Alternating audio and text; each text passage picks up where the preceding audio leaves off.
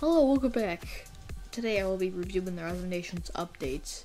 So right off the bat, you can see the recommended countries, which are just the top 10 countries after superpowers. Well, it's kind of glitched right now, but hey, don't worry about it. The next is the color changes. So any country that had a similar color to another is now changed. This includes things such as Sudan,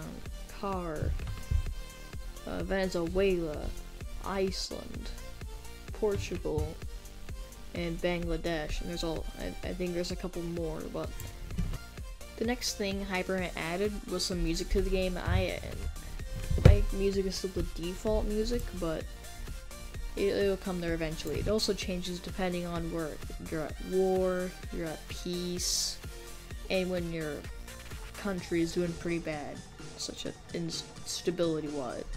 And there are also square cities to represent countries with over 1 million population. Next thing we have is the Russian Cold War skin. So sure, you can buy Game Pass, but you can also get it for free by forming the Soviet Union in a public server. It's actually not that hard, it's actually pretty good. And next are the titles. They require a certain amount of XP or a certain formable to be formed. So if you have 1 million XP, you can get the Conqueror. You can see the requirements when you hover over select. So I've formed the Mongol Empire. I'm gonna go select that. And now it should appear like that. There's also an update to the formable list which shows uncompleted, completed, and all formables. Let's head into the country tab. As you can see, the Russian Empire has been added to Russia. It also is color coded. So no is red and yes is green, of course. Also, formables are now made exclusive, so if you have formed Soviet Union, you can't form the Russian Empire. If you're the Russian Empire, you can't form the Soviet Union. Let's go ahead and head down to these three. It's also color coded. Green meaning is going up, red is going down, and then yellow is just stagnant. 2 new policies have been added. The Anti-Corruption Act, which reduces corruption while also taking a significant chunk of your tax income, and encouraging development, which also uses your tax money, but it increases the chance of good events, but more on that later. Let's go ahead and go into economy. If you can see the city overview, it shows you all of your cities. You can select it, city name, population tier, manpower gain, and tax income. You can also sort these, so if I wanted to sort it by manpower gain, it would go from the bottom up. You also select certain cities, so if I wanted to select this city, you can select it. It's right over here. You can do anything you want with it, right? Let's go ahead and take a look at the technology tab. So the starting bonus for research points has increased by 500 points, which is actually pretty good. That's basically about it for a technology tab. Let's go ahead and go for the military tab. So this shows you your unit type, amount, and upkeep. So this is just the military view in general. Ongoing wars, it just shows you you've got ongoing wars. So for example, if I go ahead and declare a war on Belarus,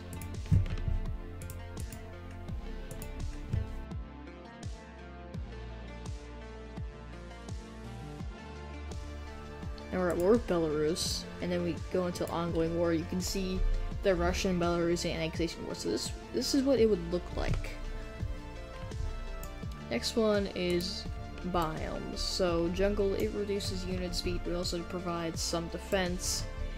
Arid, it kind of slows units down, but it causes like really heavy attrition. While the Arctic does it simultaneously. It reduces unit speed a lot, and it causes like extremely heavy attrition. So anyways, next are climates. So these winters, when you click on biomes, these winters are They're just milder and moderate versions of the Arctic. Basically do the same thing, it's just less. They usually form, mild winter usually forms up in the north at around November, and it peaks in December, and then it dissipates in February, and then it finally dissipates in March. So anyways, before I go into events, the pop-up GUI got a retouch to make it more appealing. There are now things called events, which are a brand new system of pop-ups. They're influenced by the condition your country is in.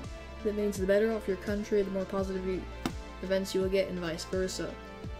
Some are pretty much harmless, but some you have to be like extremely careful on what kind of decisions you make. Some events have national modifiers. So if I accept their demands, I will now get a national modifier, which might be temporary or might be permanent. So this modifier, modifies your country. It buffs or debuffs it. In this case, my country got debuffed, which is not very good. That's basically it for events. Also, VIP service can disable events, so I have events enabled right here. If I didn't want events, I can just disable it. Also, there's a certain feature that's called an oil deficit. An oil deficit notification will be placed if you're losing more oil than you're gaining it, so that'll prevent a lot of unexpected oil shortages. In the unit builder, you can now directly assign to group instead of just manually doing it. So if I want to assign to the Epic Game Marine group, you can just spawn an infantry and then it will automatically be there. It will automatically have the group with it. When you click on your new unit, you have a couple of options. So unit numbers, which just shows if in a selection it shows all your unit composition. Reinforcements makes when you have available manpower, it will use all my manpower to rebuild the force. So if we want to preserve your manpower, you can turn this off. When in war, you can review the remaining cities of any country involved in the war. I want to see Belarus' cities. It'll show you all the cities. This would be very useful. They also replaced the German Reich with the German Empire. So it's gonna need a lot more overseas territories instead of just getting Austria and Czech and then you're done. They also removed the Trio Java vulnerable, and then the Filipino Empire vulnerable. So yeah, that's actually pretty much it. I'm very excited for the new updates to come. Thanks for watching, everyone. I'll see you later.